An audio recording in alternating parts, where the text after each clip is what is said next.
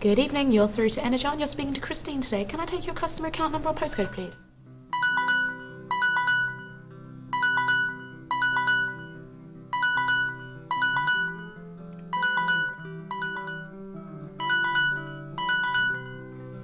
Just wanted to ask how much credit's in my account.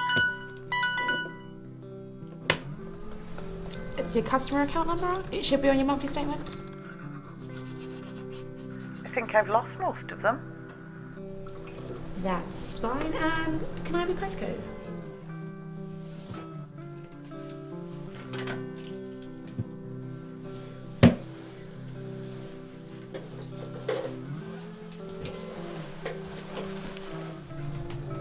Hello? Ooh, I'm not sure about that. Well, do you know your address? Park Lane Avenue, Reading. It's in Reading. Okay, I have it. And how may I help you today?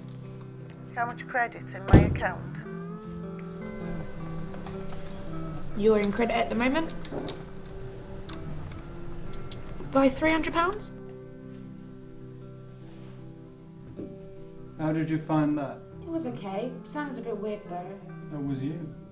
Do I really sound like that? Yes, and there's a problem with that call. What problem? You don't have enough empathy. What do you mean? You don't ask how their day was. Well, I said that to them. But you have to sound like you care.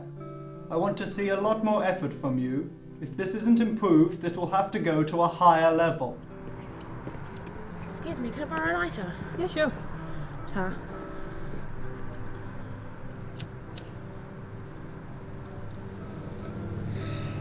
Thanks. Night shifts? Yeah. Bad times. So where do you work at next?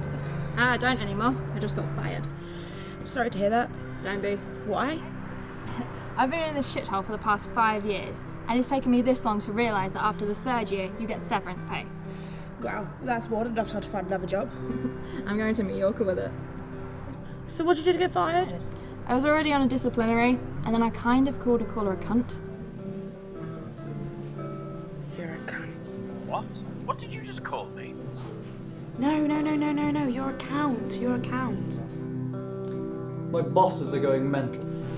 You're Energon's 1 million customers, so we're gonna give you a free £500. Why not? £500 to a little old lady in the middle of nowhere. It's amazing PR.